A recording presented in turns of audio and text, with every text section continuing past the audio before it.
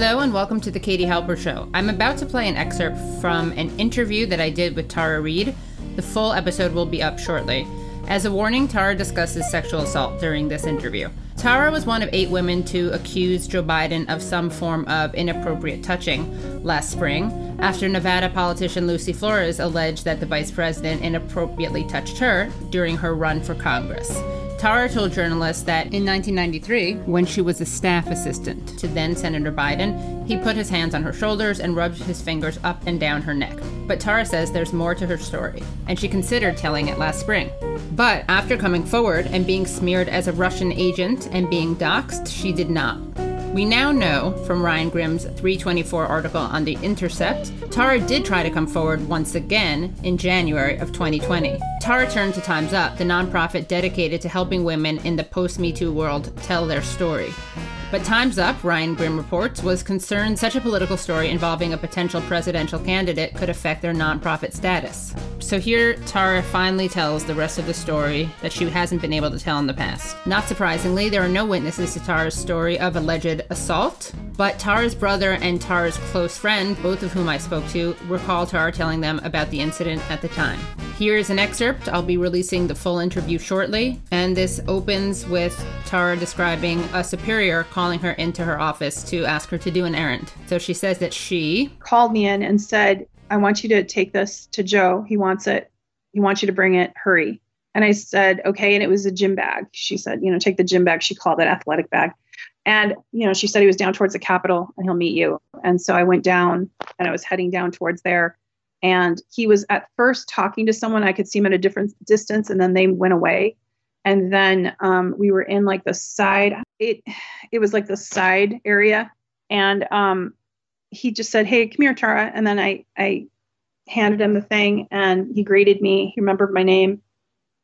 And then we were alone, and it was the strangest thing. There was no like exchange really.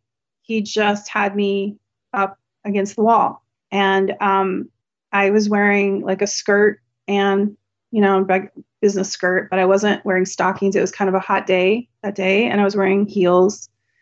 And I remember my legs had been hurting from the marble, of the Capitol, like walking. And so I remember that kind of stuff. I remember like I was wearing a blouse and he just had me up against the wall, and the wall was cold. And I remember it happened all at once. The gym bag, I don't know where it went. I handed it to him, it was gone. And then his hands were on me and underneath my clothes. And, and then he went down my skirt, but then up inside it. And he, penetrated me with his fingers, whatever. And, he was kissing me at the same time, and he was saying something to me. He said several things, and I can't remember everything he said. I remember a couple of things. I remember him saying first, before, like as he was doing it, do you want to go somewhere else? And then him saying to me, when I pulled away, he got finished doing what he was doing, and I kind of was pulled back. And he said, come on, man, I heard you liked me. And it's that phrase stayed with me because I kept thinking what I might have said. And I can't remember exactly if he said I thought or if I heard, but it's like he implied like that I had done this. Like, I don't know. And for me, it was like everything shattered in that moment, because I knew like we were alone. It was over, right? He wasn't trying to do anything more, but I looked up to him. He was like my father's age. He was this champion of women's rights in my eyes. And I couldn't believe it was happening. It seemed surreal. And I just felt sick because when he pulled back, he looked annoyed, and he said something else to me that I don't want to say. And then he said, I must have looked shocked, and he grabbed me by the shoulders. I don't know how I looked, but I must have looked something, because he grabbed me by the shoulders and he said, you're okay. You're fine. You're okay. You're fine. And then he walked away and he went on with his day. And what I remember next is being in the Russell building, like where the big windows are, and the stairs by myself.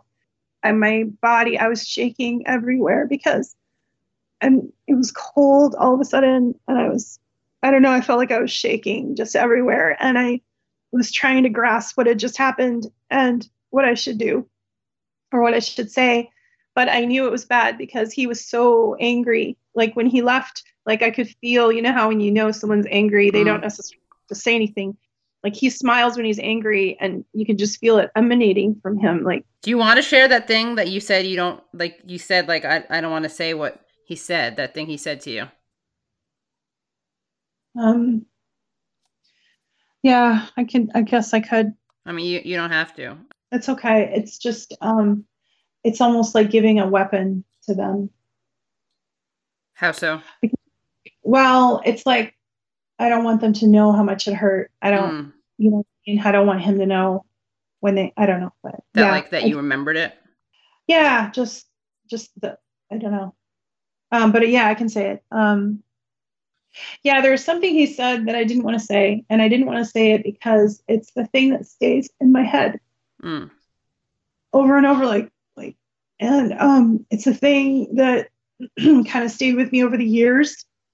But he said when he had me against the wall after I pulled away, and he had said, "Hey, you know, come on, I heard you liked me," and I knew he was angry right after he took his finger. He just like pointed at me and he said, "You're nothing to me."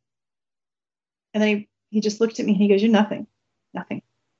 And then I must have reacted. And I think he only said it twice. I said, but I just heard the word nothing. And I must have reacted because that's when he took me by the shoulders and he said, "You know, you're okay. You're fine. You're okay." But then afterwards, like it kept replaying in my head. And like last April, when all that stuff came out, I got really, really sad about it. And the thing that I remember most, almost more than the assault itself, was just being told I was nothing. And he was right. That's how people treated me. That's how office treated me. And I have no platform. I am no one. And to him, I'm nothing. So yeah. So if people want to know why women don't come forward, that's a good example of why.